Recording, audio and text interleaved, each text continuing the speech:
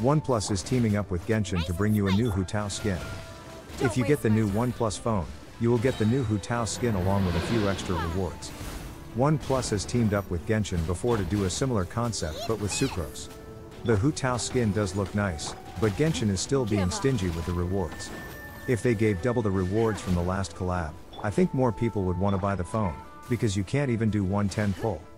You also get a few extra character related items shipped to you with the phone, but it might be different from the items in sucrose since they are different elements. Further information is going to be provided in October of this year. What do you think about this collab? Should there be more rewards, or a different character?